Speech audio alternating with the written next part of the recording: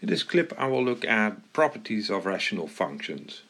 So what was a rational function? A rational function is just the quotient of two polynomials. So I divide a polynomial p of x by a polynomial q of x. So this one is rational, and suppose that the degree of p is larger than the degree of the polynomial q.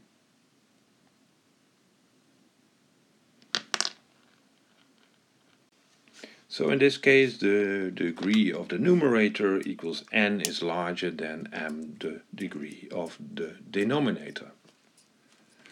Then we may reduce this rational function. We may write it as a rational function or that has a rational function hx divided by qx. So we have the same denominator, but h is now a polynomial of lower degree than q, and a remainder term.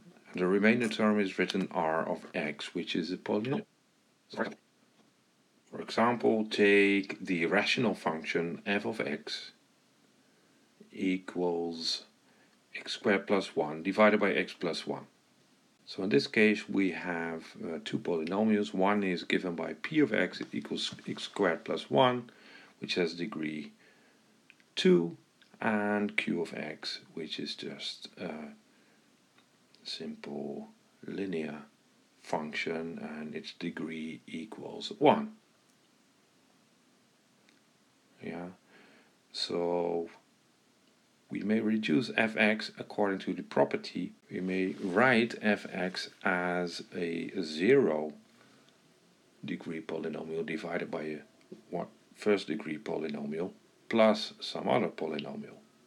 Well, in this case, the polynomial h is given by 2. You can write fx as 2 divided by x plus 1 plus x minus 1. So r is the linear function x minus 1. So just check that this is valid, what is stated here. 2 divided by x plus 1 plus x minus 1 equals 2 divided by x plus 1. We choose to have the same denominators.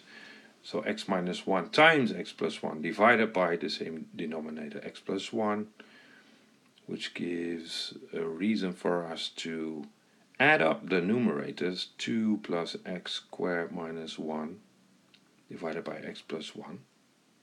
And 2 minus 1 equals 1, so this equals x squared plus 1 divided by x plus 1, which equals fx. So this seems to be correct. So now let's have a look how long division can contribute to factorizing fx like the way we did before, reducing the numerator and calculating the remainder term, like so. 2 divided by x plus 1 plus x minus 1. We use the technique of long division like we did before by factorizing a polynomial for a given root. Now we put x squared plus 1 and we look at this term x squared plus 1 divided by x plus 1. So we see that x plus 1 fits x times in x squared. Now we get a remainder term, x times x plus 1 equals x squared plus x. We take a difference. So now we get 1 minus x as the remainder term. And let's see how often x plus 1 fits in there. This is just at minus 1. So we get minus x minus 1. Since minus 1 times x plus 1 equals minus x minus 1. If we take a difference, then we end up with a 2. Well, this gives us a reason to believe that we don't end up with a 0 like we did with factorizing over zeros in a function. So this is a remainder term unequal to 0. And this one has a lower degree than this one, so this one cannot fit anymore inside this 2.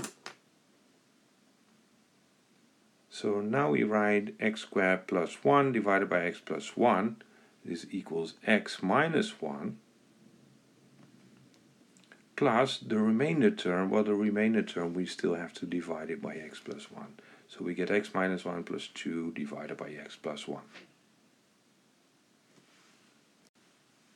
Now we discuss a more extensive, a little bit harder problem. So we have as a numerator now a polynomial of degree 5, and we divide it by a polynomial of degree 3.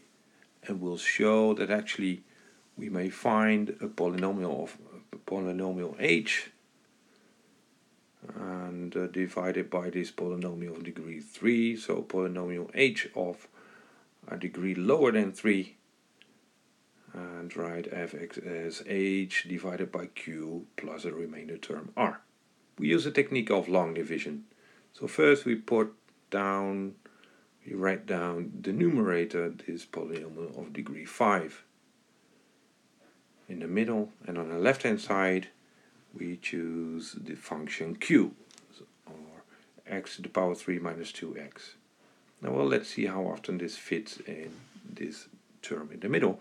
Well, we start off with x to the power 5, so 3x to the power 5, so it fits 3x squared times x to the power 3 times. So if we multiply 3x squared by the left-hand term, then we get 3x to the power 5 minus 6x to the power 3. Now we take a difference. Well, the remainder has lower degree, since we cancel out the x to the power 5, and we get a polynomial of degree 4. Well, here we have a polynomial of degree 3, so this fits x times inside this expression. So we get x to the power 4 minus 2x squared, since this is x times this one. Again, we take a difference, and we obtain 7x to the power 3 plus 2 times x squared, which equals minus 2x squared minus 5x plus 10. Now, how often does x to the power 3 fit in 7x to the power 3? Well, indeed, 7 times.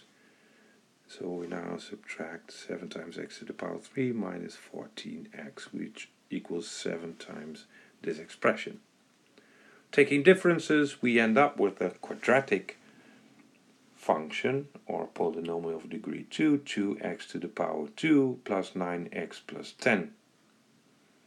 And since this has lower degree than 3, this will be the remainder term. So now we may write fx as this polynomial we found here, quadratic term, 3x to the power 2 plus x plus 7, plus the remainder term still being divided by x to the power 3 minus 2x.